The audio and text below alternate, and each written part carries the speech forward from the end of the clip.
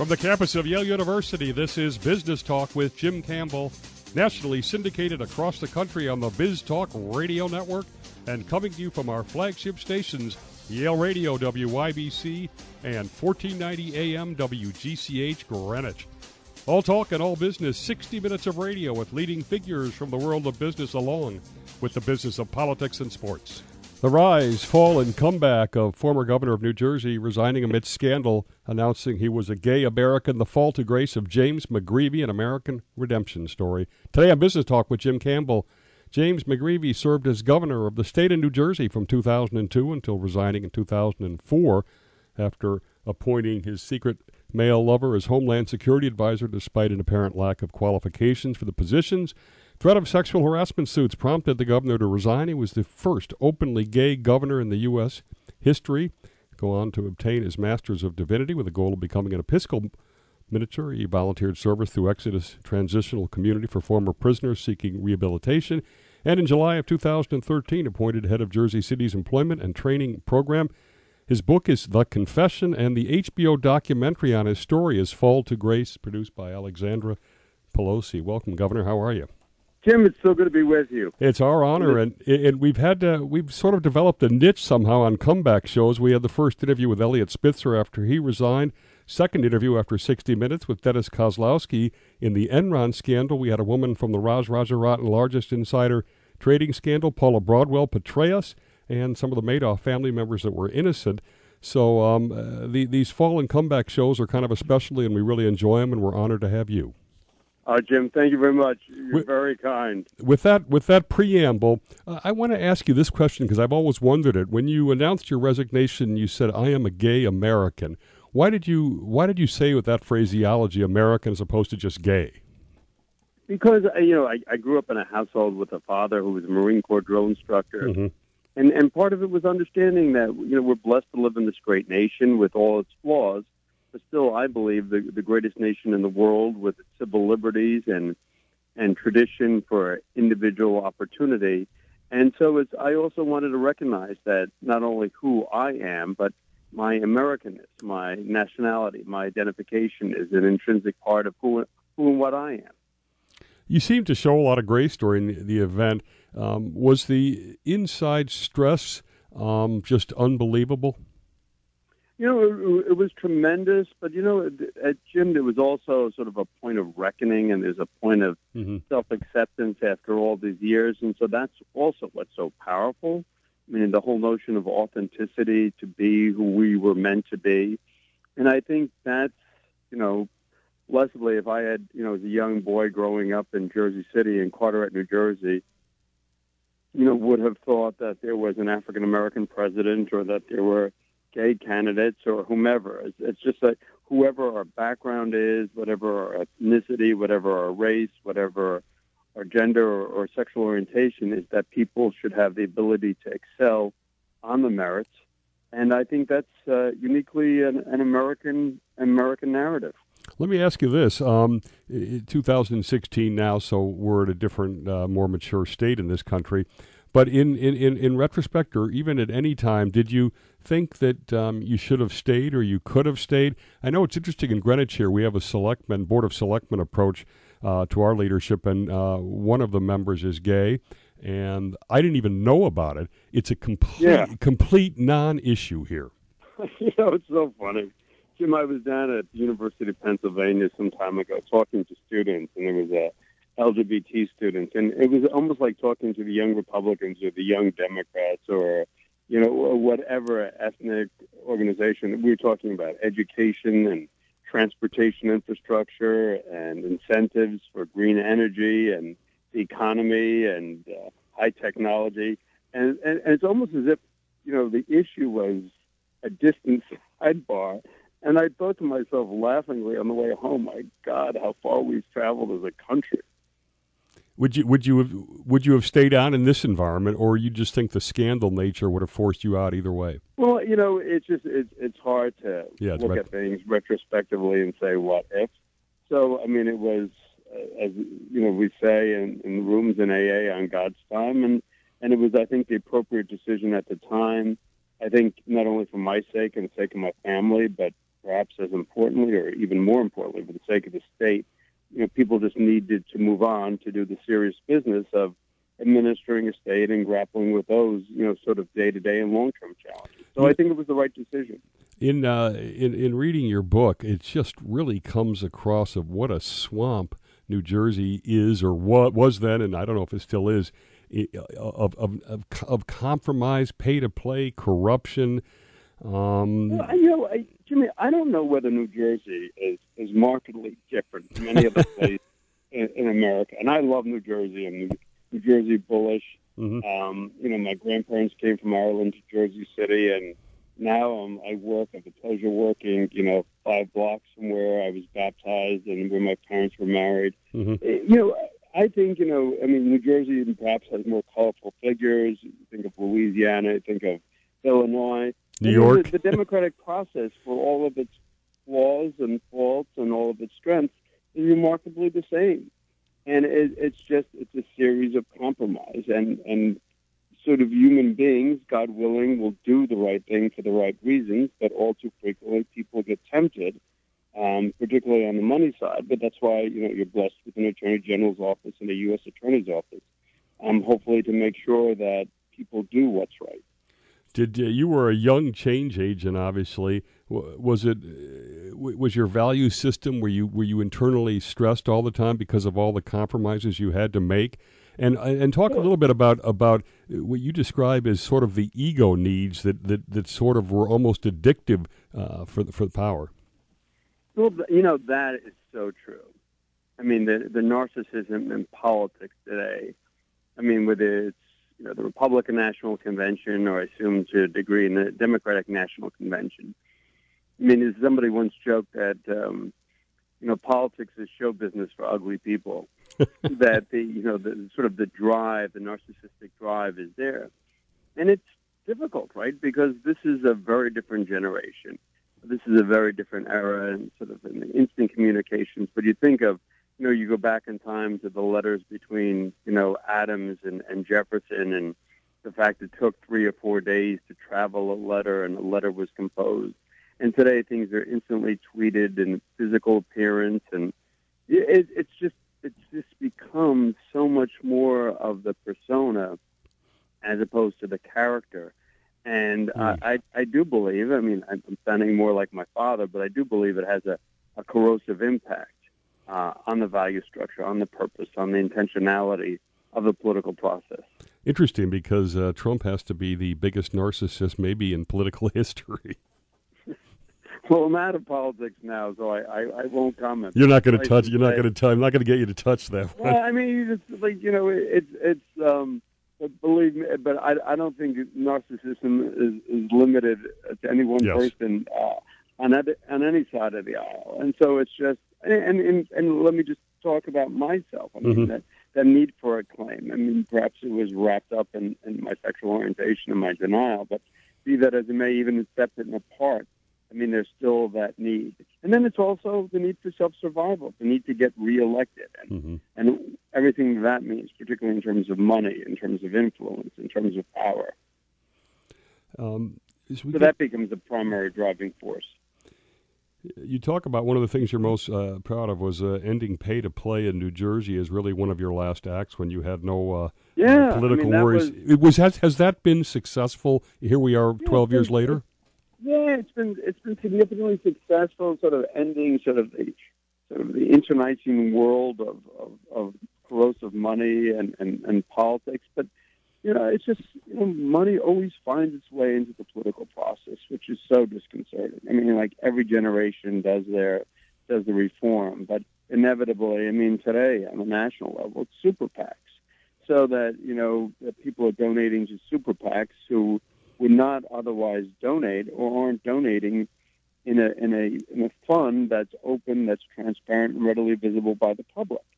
So, yes, I sort of ended that pay-to-play, but now money's getting into the super PACs, and the super PACs are largely anonymous. They're not transparent, and people can write out checks for tons of money. And so I think the Supreme Court, frankly, did not do the American democratic experience much good in enabling, the wealthiest few to write unlimited amounts of money, which clearly, Jim, has a corrosive impact. I mean, I well recognize that wealthy people, the wealthiest few, may have divergent interests, but clearly it has a corrosive impact because the public official, the elected official, is all too much attenuated and to those that are writing the greatest checks for the greatest amount of money.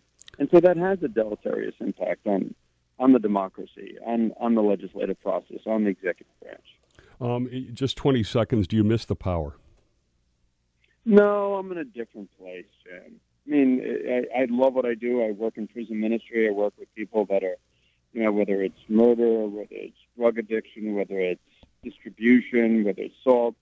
People who frankly came from a very start of the, as I say, the race of life from a markedly different place than I did, but who want the same thing. I mean, when I was in seminary, I went up to Exodus Transitional Ministry, and the dean, the priest who ran the seminary, said, I want you to go up there and work with these folks. I'm sitting there shoulder to shoulder every day with people that spent 18, 20, 25 years. And, Jim, they want the same thing that I did. They wanted a place to put their head on a pillow at night. They wanted some food in their stomach. They wanted a better life for their children. And they wanted the dignity of work. And so I love what I do now, and hopefully we can talk about that a little bit more. Yes. The Business Talk with Jim Campbell over the Biz Talk Radio Network, 350 stations around the country, and with apologies to HBO, we are going to talk about the fall to grace next segment.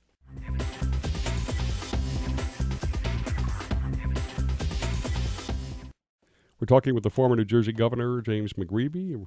Redemption in this segment. I've always wanted to say this word because I've never known how to pronounce it. But from Drumthacket to Denny's, you talk about Drumthacket being, of course, the governor's mansion there. The sheer steepness of that fall is unbelievable. Talk a little bit about that recovery process. You went out to the meadows. It's a pretty steep fall. Not something that I would recommend for anyone. No, but it's just, Jim, you have all the nonsense, the helicopters, the cars, blessed with, I was blessed with the state police, and New Jersey State Police, I think, is the finest, the finest state policing unit in the country. And then, you have all, the fundraisers and the whirlwind, and then all of a sudden, nothing. And that blessed peace, and then you grapple with what that peace means. And so a dear friend of mine said to me, as my grandmother would say, God works in mysterious ways. If you could do anything with your life, what would it be? And so I'd always wanted to go to seminary. In fact, when I was a young man, I thought about becoming a Jesuit priest, and I had actually enrolled, and at the last second decided not to. And so I went to seminary for 3 years, and it was transformational. I mean, not only in terms of the value structure, but the rituals of the daily Mass, getting up and understanding that life isn't about self, it's about service, being grateful for the gifts of this day, the sun, earth, breath, etc., and realizing that the world isn't whipping around me. And it's gradual, right? It doesn't happen overnight, but it sort of like seeps into your bones gradually. And so that transformation was so healthy, not only spiritually, but psychologically. And going to seminary every single day and reading the Hebrew Bible, reading the Quran, reading the Christian Bible, the great thinkers from Augustine to Chardin. And so that was an interesting process of Maimonides. And I read everything, the Bhagavad Gita. I read everything I could get my hands on. And so part of it is, it's just, I read this fellow in the psychology of religion class called Joseph Campbell. And I don't know if you ever read Campbell, but The Power of Myth, The Hero. And Campbell posits that we're all the hero. Each and every one of us in our lives is a hero. We're born, we travel from that birth canal, we're exposed to the world, we begin to grow up as toddlers, as young children, we eventually go off from school, leave home. And Campbell has a great phrase, where you trip, that's where your treasure lies. And so Campbell's whole point is that you have to be open to the experiences of life, draw wisdom from that, but then give it back. And so the dean of the seminary, a great fellow, Father Ward Ewing, told me to go up to Exodus Transitional Ministry in Harlem And here I was working with people who had been in Sing Sing and state prison and federal prison, largely state prisons for 15, 20 years. And Jim, I mean, women that were sexually abused, victims of domestic violence, young men that had grown up in horrific circumstances, that joined gangs to survive. That's the Jersey City ferry you hear in the background. Mm-hmm. But I mean, the point is that these people want it, and so the sad thing in America is we're 5% of the world's population, but we're 25% of the world's incarcerated population. We lock up more people in America than any country in the world. And second is Russia. And so the sad thing is today we have more African-American males locked up than South Africa had black South Africans at the height of apartheid. Jeez. As a percentage of the population. And so if you were to go back, if you and I were to kick back and to say, if I wanted to correct somebody's behavior, how would I do it? Well, what you would do is you would put people into healthy places, godly places that reflected the good values. And what we do in America is we put people in the most maladaptive, malevolent places, namely state penitentiaries. And so what happens in state penitentiaries all across America, and 70% of the people behind bars are addicts, is that you have access to drugs, you have violence, you have sexual violence. And the crazy thing is between wardens and gangs and the confluence of drugs, you have some of the most disturbed places. And so you take a 17 or 19-year-old who's been convicted of CDS distribution, which is a serious charge, and you put them in prison for 3 years. You're damning them to learning worse behaviors, to replicating, if you will, the worst traits in human beings. I mean, you want to destroy trust, honesty, integrity. There's not a better way to do it. And so our prison system, as a construct, is inherently flawed. And it's got a 2/3 failure rate. I mean, 67, 68%, you look at the national indicators, people are back within 3 years, or people commit a felony with 3 years.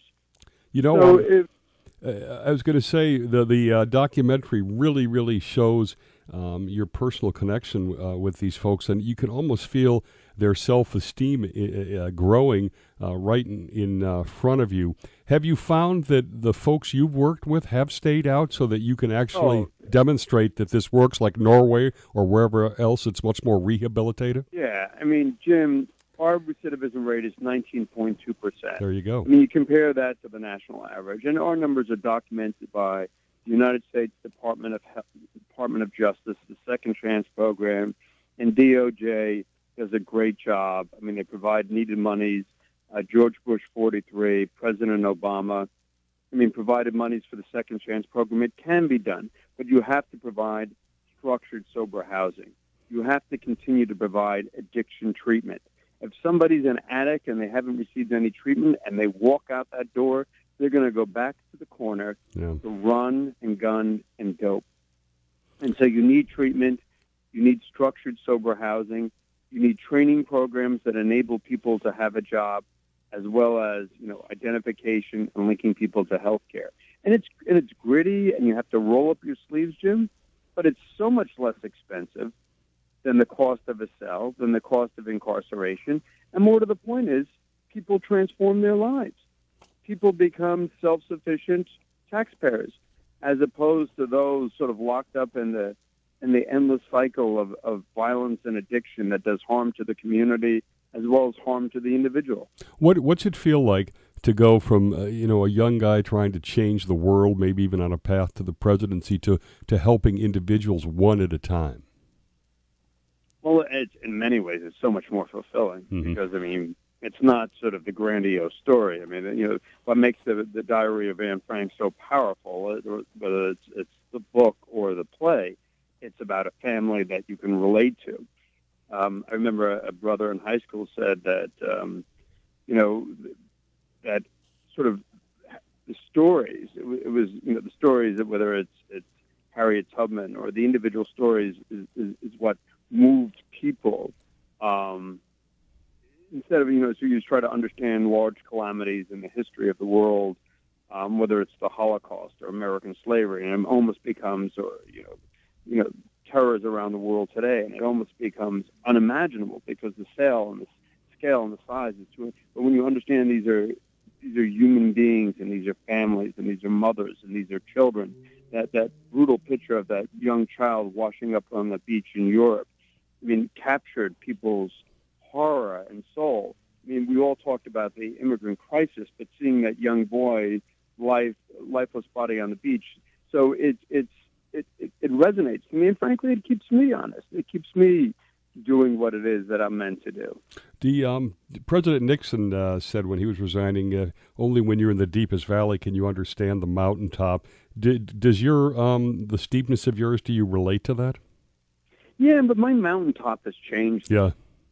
So that's, yes. I think sort of, when we're at our nadir, we have the opportunity. There's less distraction between how I understand myself and my theology or my God or my higher power, because, you don't have all the distractions of American capitalism. And, to such a degree, capitalism today or consumerism has become our God.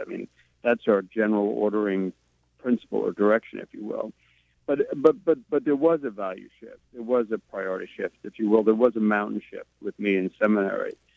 Talking about a meaningful life, that hopefully a life based on gratitude, a life based on service. That great phrase by Winston Churchill: "We make a living by what we get. We make a life by what we give." And it's giving back, and that's where the meaning is. And the problem is in narcissism, it's never fulfilled. You just keep going. And somebody described it as blowing up the balloon.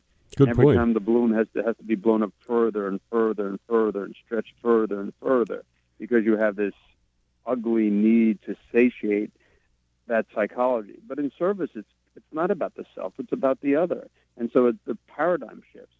Fascinating. And it's also about humility, and humility is an important piece of this, Jim. The humility to understand our place in the world, our place in the universe, our place in creation. Is it like breaking an addiction almost to go from narcissism to humility?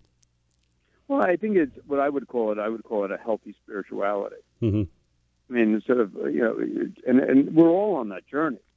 Well, I know I am, and I think many of us are on that journey to find a healthy set of values. And it's tough because today, we've become unmoored from those traditional values. And in that sense, obviously, in terms of LGBTQ rights, that's a very good, healthy development. But there's also, something crass about today's values in terms of the commercialism and the need for, as I would argue, the need for service, the need to service to the nation, to the community, to family, to other. As we get down here to the end, it's very inspirational. You really do believe in second acts, and you can literally begin your life anew? Yeah, second acts, third acts. What Jesus said, don't forgive 7 times, 70 times 7. So, it's just, and it's whatever spiritual tradition or, it doesn't necessarily have to be a theology or have to be God-centered, but sort of finding, as Lincoln said, our better angels. And that, to me, is however we do that. And for me, it's gratitude, it's service, and at the end of the day, it's love. And it's to have a healthy love of self, it's to be in the service of other human beings. And I think that's the challenge. Not to do what my ego, my will would have me do, but as I understand my higher power, to do what it is that God would have me do, which for my life is prison ministry and helping people have a second chance who I would argue never even had a first chance. One more thing, that was a great ending there. You talk about developing your authentic self. I thought it was very interesting that integration and integrity you put is from the same roots. Yes, they're from the same Latin root. And so to understand that core and to understand to have healthy authenticity and, sort of when your thoughts, your actions, and your heart are in alignment. And there's that great quote from the Hebrew Bible. And so it's understanding at the end of the day, that's what's going to enable you to do your best work, your best service, is when you are fully integrated, you are healthily integrated so that your own sense of personal integrity is manifested in your thoughts, in your heart, and in your actions. We've been talking with Jim McGreevey, the former governor of New Jersey, and a great story of redemption and the service now that emanates from his heart every single day. Thank you, Governor. Really appreciate your time. Jim, thank you so much for your time.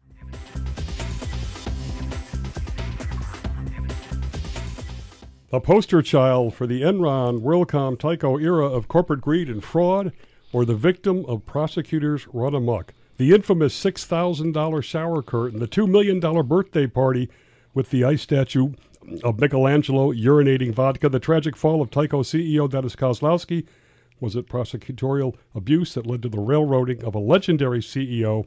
In his only broadcast interview since release from prison, setting history straight, a Biz Talk exclusive today on Business Talk with Jim Campbell. Dennis Kozlowski was a 27-year veteran of Tyco, the last 10 years serving as CEO, building one of the most successful growth machines in the history of corporate America, thousands of acquisitions until the downfall and a prison sentence of unprecedented length, serving more time than murderers. This interview is based in part on a book by Northern Kentucky University's College of Business Ethics professor Catherine Neal, the book Taking Down the Lion, the Triumphant Rise and Tragic Fall of Tyco's Dennis Kozlowski. We're honored to have you. Welcome. Oh, thank you, Jim. Nice to be here this morning. Okay, it's good to put this whole experience in perspective because the whole corporate lynching era from then we're beyond that. Again, an incredible record. You started at $20 million in revenues, built it to $40 billion, 40 quarters of increased profits, and that's 10 years, and you served 10 years. So that's pretty consistent record. And yet the legacy obscured by the shower curtain and other things. How do you feel about that? Well, I feel good about my 27 years at Tyco and the record we put together for our shareholders and the amount of growth we had there during that time. And I feel that I put the era of my prosecution and what I went through in back of me now. That was some time ago, and I'm off to a new start, doing other things and moving on from where I was. So I'm into the next chapter of my life and well into it. Okay, we're going to get to that. Let's talk about those two things quickly that obscured the legacy and the myth around them. The $6,000 shower curtain. Explain it a little bit. You never even saw it. No, I never saw that. That was a decorator who installed a shower curtain, from what I understood, and I only got to understand that at the time that I was indicted by the Manhattan DA. So never saw it. No, wouldn't know it if it fell on me. Now, that place was $18 million plus $10 million of renovations, for which you were planning to use for a couple of days a month, right? Why? Why would you need that? Well, Jim, we're going back to something a very long time ago. And as I said, I really moved on from that era of my life. But we were doing a lot of deals in New York at the time, and we couldn't be seen in public. The internet was starting. If other CEOs or people who had investment opportunities were coming in to visit me, you'd be reading about it on the internet. That was affecting stock prices, and that was affecting our ability to do deals. So we wanted a place where we could hide away, that it was Manhattan real estate, it was going to appreciate, that ultimately really wouldn't cost us anything through appreciation. And we did a number of deals in that apartment. So it was really... It's more than paid for the apartment. Yeah, it was really a corporate headquarter of sorts where we did it. And I think at the end of the day, after I left Tyco, the apartment was sold for more money than was into it. And I will say that the first problem arose because of the paintings that were installed. Sales tax wasn't paid, and you were kind of held accountable for that. But normally the seller is, not the buyer. So it seemed to be almost a superfluous, unfair attack. Sure. Well, and those charges were later dismissed against me. Exactly. So. On the birthday party, the only question there is it's sort of blurring of personal and corporate. You actually paid for all the personal. That's correct. But again, in retrospect, you didn't know that it was going to be that sort of off the wall, right? The theme and all that. Well, yeah, the theme. Well, the DA managed to put a couple segments from a get together and play it up. There were children at the party. There were directors of mine at the party. It was no big deal. It was a couple-hour event in the middle of other things going on, and all expenses associated with that were personally paid for by me. Okay, you were accused of basically stealing $170 million from Tyco through undocumented secret loans, etc. The sentence ended up you were in prison, I think, for over 100 months. The average homicide is 52 months. They tried to charge you under a RICO, which is, criminal enterprise mafia, and I guess all 80 of those charges were shut out. You were tried by the state, not the federal. All this was documented, though, by Price Waterhouse and your board. Well, the bonuses were all on the books and records of the company. Yes, and the bonuses were all audited by outside auditors. So all that was there. I was accused and convicted of not having the bonuses appropriately approved by directors. Which is why they call it stealing your own bonuses. Yeah, exactly. Yeah. Your assets were frozen for 11 years? They were, yes. That's one of the things I think most people don't know, that the DA has enormous amounts of power. They can freeze your assets and make it extremely difficult for you to function when you are indicted. So your ability to hire legal counsel, to pay your bills, to function as a normal person is rapidly taken away well before you're convicted. So you're not convicted of anything at that time, and yet your assets are suddenly frozen. Checks you wrote to the electric company and to the fuel company, to whoever, begin to bounce as soon as they freeze your assets. And this is done well before anybody's convicted, before you show up in court, before you do anything. So there's an awful lot of prosecutorial power that really handicaps somebody in their ability to defend themselves. When you're supposed to be presumed innocent at that time. Looking back, do you feel that you were railroaded? Do you feel remorseful? Jim, I think this whole incident is best told by a third party, and that third party in this case is Professor Catherine Neal from Northern Kentucky University, who I did not know before all this happened, who was teaching ethics courses at her university. She was trying to figure out what went on at Tyco. She took a sabbatical to research it. She interviewed the DA, she interviewed jurors, she interviewed employees of the company, and she came to her own conclusions. And her conclusions were, which I agree with, her conclusions were nothing criminal, went on. Sure, there was some bad judgment, but this was the 90s too. Yeah. That we were talking about. Growth. Our growth was spectacular, and there was some bad judgment, but Professor Neal, I think, really came to the right conclusions, and it's well documented in her book. Very well documented. And I asked her point blank. She said that you told her to pursue the truth 100% wherever it led. Yes, I had no influence whatsoever wherever she was going. All right, let's talk about some of the factors now in our remaining couple of minutes. Timing. You were locked in with Enron and all that, but those companies all went belly up. That's correct. Tyco was a profitable, hugely successful entity at the same time. So bad luck, or Tyco thrived to this day. I have not been able to track what others have done with Tyco well after I left it, but it was wildly successful and continues to be wildly successful today. It's broken up into a number of other companies, but it's done extremely well. Now, what about sometimes, success and downfall can be the same traits, right? You were very successful motivating your folks by a decentralized philosophy, by profit incentives, et cetera, but you weren't in touch with a lot of the stuff, a lot of the things we just talked about, right? You didn't really know were going on the curtain and all that stuff.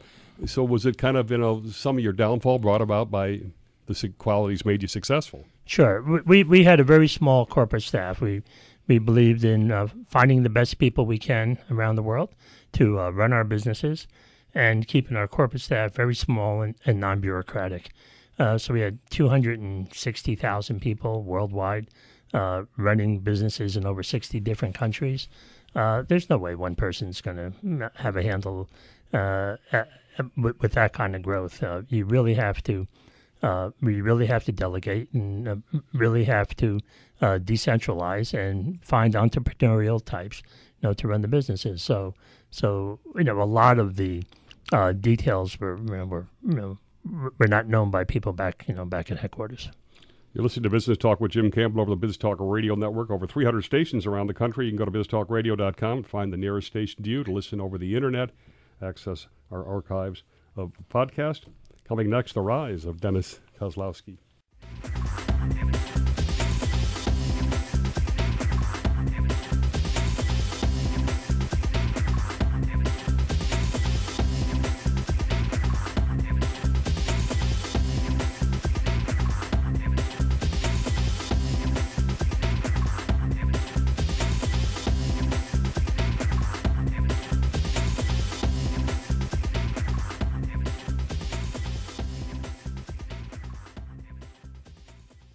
We're back with Dennis Kozlowski, the deposed lion of Tyco.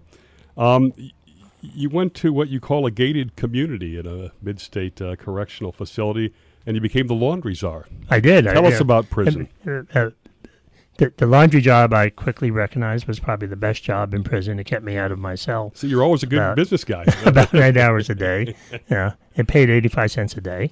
So it was probably one of the higher paying jobs there.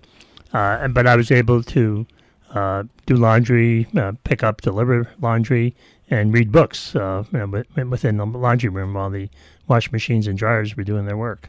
So I raised my hand for that job and ultimately wound up doing it.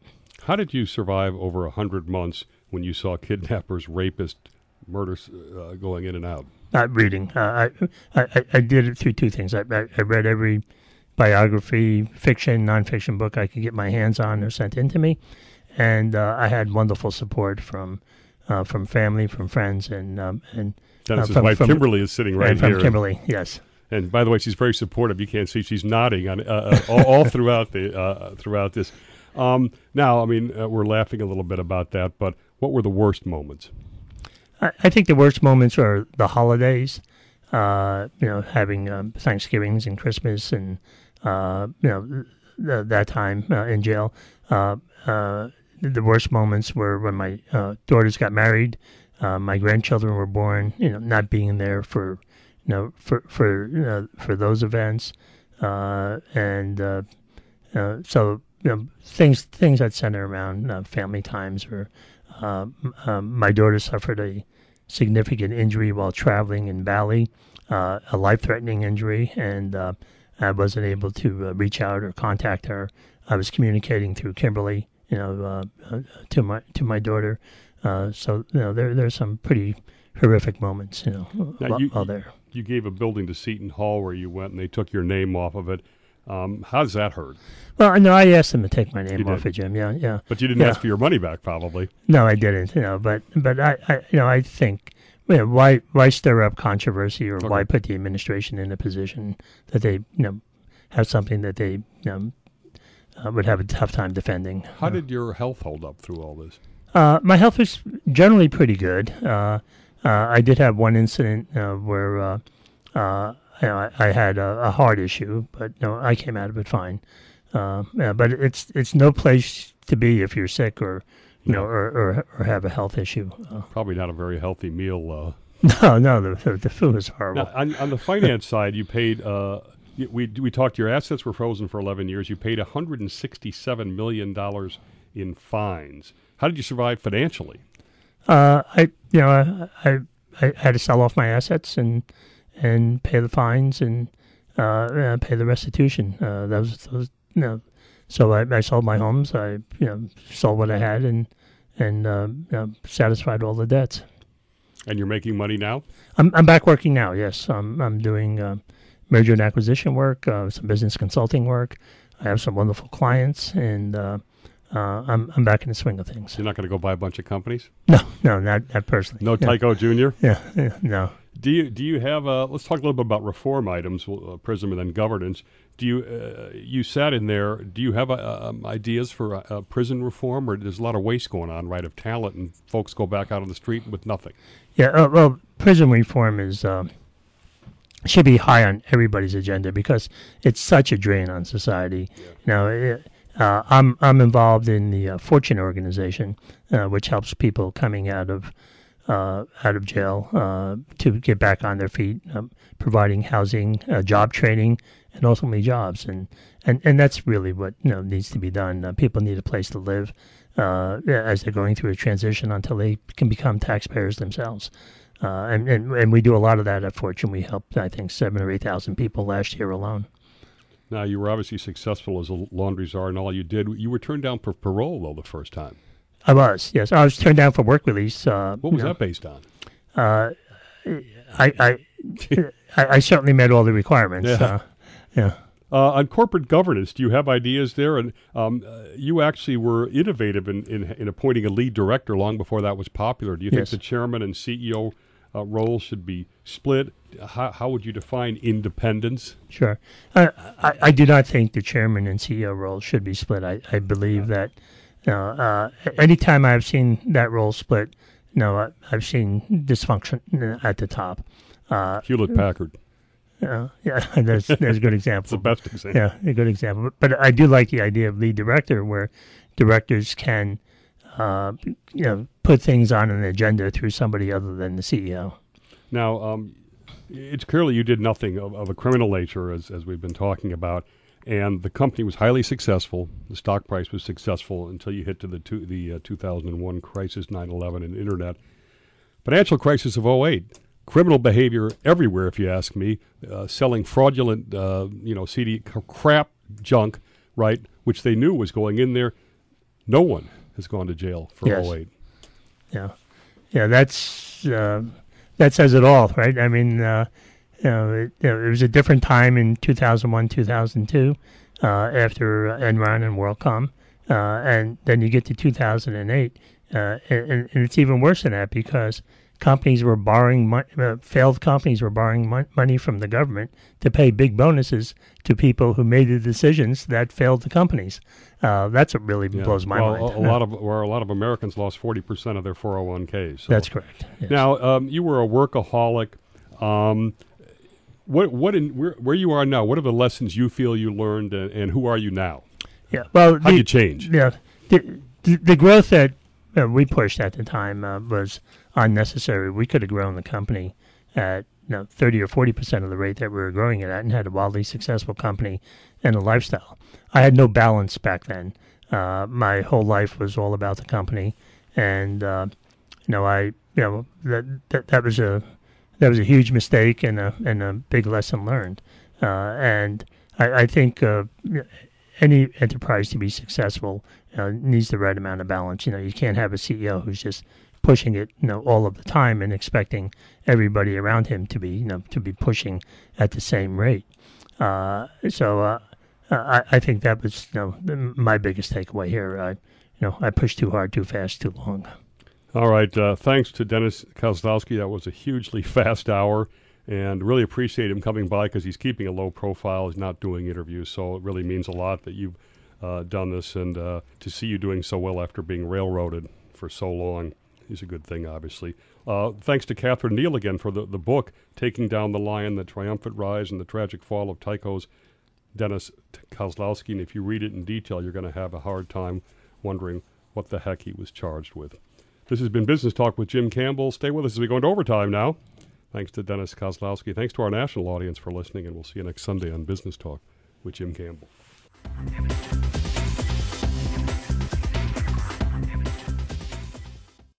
You're listening to Business Talk with Jim Campbell. This is segment 5, overtime, exclusively for Yale Radio, and thanks to Dennis Kozlowski for agreeing to stay with us for a few minutes. And now we're really honored. His wife Kimberly's been in the studio, and obviously been a huge reason why Dennis has come out of this so well. And she's agreed to tell us a little bit. Tell us a story of how you met and what spurred you to communicate with him in prison that basically changed his life. I was a former trader on Wall Street, and I was trading Tyco stock, and that's when I had initially met Dennis. But CEOs don't pay too much attention to traders that they've met. And I was going through a difficult time in my own life. I have some wonderful friends that had a home upstate and offered to have me go up there just for a little retreat. I had been following Dennis's story and what was going on. I knew at that time he was somewhere upstate. Just something made me reach out. And I wrote him a letter and asked him, I don't know if you remember me. Of course, he said he did. And I said, well, I'm going to be upstate. Do you mind if I come up and pay a visit? He said, not at all. So you didn't really know him, and it was just were you a trader or an analyst? Trader. You were a trader. And so was it like an act of God or something, just good luck, or did you feel his pain or something, or? Well, how could you not?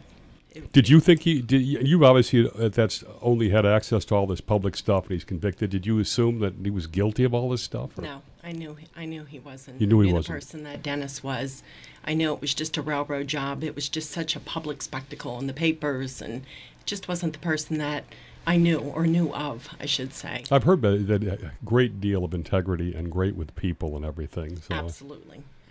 And in the press thought you were basically a monster, right? I mean, so it's so go ahead. So now you actually go visit him in prison. What evolves? Well, I went up. Prison was something very new, so it was a little intimidating. But I went up there as soon as I got in. Dennis was doing what he does best, makes everybody feel extremely comfortable, very welcoming. And I was only going to stay for 2 hours, and before I knew it, I was there for 6.5 hours. Is that right? And are you are you like behind? How does it work? Are you allowed to be in a room with him? Are you behind glass or something? Or No. It's nothing like it's on television. Okay, and there's no time limit. Is there no time limit? Obviously, if you could stay 6 hours. Not a time. They do have visiting hours from 8 till 3 o'clock, and everybody has to leave at that time. Can you have a private conversation, or are you just in a room? No. We are in an open room, but we're at a private table. You're at a table. Just the two of us. Yes. It's like a cafeteria. It's square tables, formica tables, and there's guards around watching every move, and there's a lot of rules. But you sit there and talk as if you were in your company cafeteria. You were surprised by the chemistry, or I would assume. Or? Well, yeah, the chemistry built over time. Did you remember her, by the way? I did. Yeah. I'm not going to say no, right? Sitting right here right now. See, you're not even capable of lying. So how did it evolve? It was a wonderful bond. And Wonderful bond. I was able to, at that time, reach out and help somebody that was, I don't want to say in need, but he was in his situation. I was in my situation. For me, it was a good distraction from what I was going through. And I felt like I could bring something to the table for Dennis. And over time, we just sat and we talked. And you really get to know somebody when you sit at a table with them for 6-7 hours with no outside stimulation whatsoever. We weren't dating. We weren't going out to dinner. That was going to be my next question. You talk about your character. He's in prison for 100 months. I don't know which month you started knowing him, but obviously you had to wait until he got out to have any kind of a dating kind of relationship. Yeah, Kim was later in the process. I was probably around the 70th month or so. So I she only had to wait 3 years. Yeah. So she only had to wait 3 years. Was that tough? Or?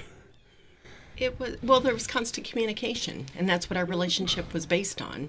So we were able to have letters, phone calls, see each other on the emailing weekends. and stuff like that. No emails. No emails. Oh, see, I get to email with Madoff. It's a prison has to approve it, and then they can read every one. Yeah. And I don't want to go into. They arbitrarily stopped it, and I just kept back until I got the warden to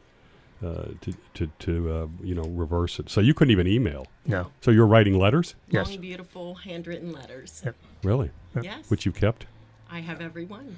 So how long out of prison till you got married? It was about 3 years out. See, we've been married 2 years. So. Yep. Is there anything else that you would say about him that the public wouldn't know, or And how do you think he's changed, too? I think that Dennis has finally found a real balance in his life. I think that working all of the time, he knows the importance of family, his daughters. He has 2 beautiful grandchildren. He's great with my children. And I think that he comes home every night and we leave all the business stuff at the door. And I think that when he comes home, he's very focused on me. I'm focused on him. And we just have built a wonderful communicative life together. We just always communicate. How did freedom feel like? Oh, it was wonderful. It was freedom first came with work release, and which is somewhere in Manhattan. You stayed? It was up on 110th Street in Manhattan. And when I was transported from Mid-State to Ulster, and I was in something called protective custody. So it's like being in a box. I had very a whole lot of restrictions. I had to sit in the front row in the visiting room. I wasn't allowed outside. I wasn't allowed to use the mess hall or library or gymnasium. So it was its own form of punishment. So my time was harder than the average time. Because of who you were, you mean? Because of who I was, yes. Were you in a cell by yourself? I was in a cell by myself, but it used to be a punishment cell. It called the box. The thing that all the controversy is about right now, how long somebody should be in the box. And so they couldn't break you? No, I didn't break. Okay, back to Tyco for a sec. Did you see yourself? Did you see yourself? We talked about whether in GE and Berkshire and other places. What was there something you were modeling on, or was there a consistent vision you had, or was it we're going to just be as opportunistic as possible within our lines of business? Yeah, we were going to. The Warren Buffett model of Berkshire Hathaway was, I thought the greatest model, out there. So you actually did buy into that. Yes, I totally bought into that. And and Warren Buffett's role is if you're doing well and making your numbers, you don't have to call me. Don't even bother me unless you want to call and say hello. If you're not doing well and not making your plans and numbers, then we need to talk. And I really believe that. I believe. If you hire really good people, they don't want you meddling, into their day to day. They want to be able to run their business and communicate to the extent that they need to communicate with. But no, that was the biggest role model I saw out there. By the way, Jack Welch got away with a lot of earnings manipulation because he used to play with the reserves at GE Capital, so they couldn't do that today. Put it that way. Buffett obviously has a huge reputation for ethics, integrity. Did you push that kind of a culture down into Tyco? And I ask this in the concept of this, you can relate to GE too. Some people will criticize that all GE cares about is make your numbers, do whatever to make your numbers, which can lead you to do dumb short-term things and maybe, cross lines or whatever. Did you have a culture that wasn't so over the top that bad behavior was inevitable kind of thing? Yeah, I don't know. We certainly did not have an emphasis on integrity or ethics. We did what needed to be done by the law, and our legal department had hotlines and all the things that were required at the time. But we did not spend a lot of corporate resources or dedicate departments to that. That was more a function of the post-Enron and Sarbanes-Oxley, and where there was a great awakening by corporations. You think Sarbanes-Oxley is a good thing or too much of a? No, I don't know much about it. I really don't. That was after my time, and so. You're not going back to a public corporation. No. So, at the height of your success versus where you are now, are you happier here now, even though there you had unbelievable power, money, and all that? Yeah, these are by far the happiest days of my life. There's no doubt about it. I have freedom, which is something that's been denied me for a lot of years. Even when I was on trial for the few years, leading up, I had, really lost freedom for, close to 12 years. So I have that. I appreciate it. I have a wonderful family. And I have friends. I'm working in business by, people who recognize me, for what I've done in business and are not defining me by, the time that, I went through, the difficulties. They're defining me by, what I was able to contribute to the business world. I'm doing some of that, right now, and I'm real happy to have, moved on and putting that chapter in back of me and enjoying my life right now with, with my family and with my wife and, with everybody that's involved in my circle. Now, as a fanatically goal-driven person at some time, what kind of goals do you have now? Are you? My focus right now is, happiness, seeing my grandchildren, find out as much about me on the good side as they possibly can. Helping Kim figure out, where her children are going to go to college. Any ideas on that?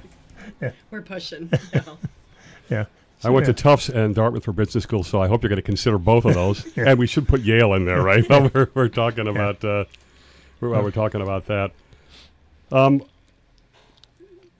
Is there anything else that you'd want to say? I think we've almost covered everything. No, I appreciate the opportunity to be here, though, Jim, and I appreciate very nice of you. You're reading, into it and going beyond the headlines and getting an understanding of really what went on here. I appreciate that. Very very much. I really wish the media would do the job that that they should do. They don't pursue the truth anymore, or they don't investigate, or they don't look below the surface. I think right now, for instance, in the presidential race, nobody's looking into Trump. That's right. And he's kind of a dangerous guy. That's right. And why wouldn't the media be doing that? Yeah. Are they intimidated by him, or is they're just running sound bites? They're just running sound bites. That's it. He doesn't have to spend any money even because right. he's it's like a 10-to-1. Yeah. Do you have any interest in politics? Not going into politics, but are you following the campaign? Are you? Oh, of course. It's very entertaining this year. Which is kind of sad, by the way, given that the country's falling apart. Yes. And everything. Well, it's good to see that. God, I don't know how you would come through what you've come through and be such a optimistic and good guy and not have it destroy you. So it must be a testimony to your character. It's better than any alternative. I'll tell you that. It beats the alternative. And blessed that you came out of the woodwork the way you did and stayed with him and did all this stuff. It's a great story. And if you read the book, you can't come to any other conclusion. Because I went into it like I'm going to be cynical. I'm going to assume he was guilty. Sure. The media, the prosecutors only go after guys that are guilty. And then you read this thing and you can't find anything that is remotely criminal. Yeah. And Catherine, from what I understand, double and triple documented almost everything in there. I think there's like 1,000 footnotes in the book. So, by the way, I do want to give her credit too, because why would someone want to take on this kind of a project when it would have been much easier to say, hey, look at all this, Yes. to write what was the general story. But so you believe good endings happen, right? I do. Do you believe that you can only appreciate the highest mountain if you've been in the lowest valley? Not that you'd recommend going. Yeah. I believe you don't need to go to the highest mountain and stay away from the lowest valley, but function someplace in between those two places.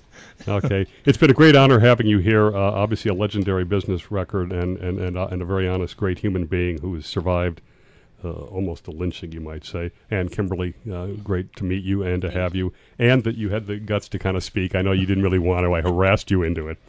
Thanks to Dennis Kozlowski. This has been Business Talk with Jim Campbell. Thanks to our loyal Yale audience for staying with us. And we'll see you next Sunday on Business Talk with Jim Campbell.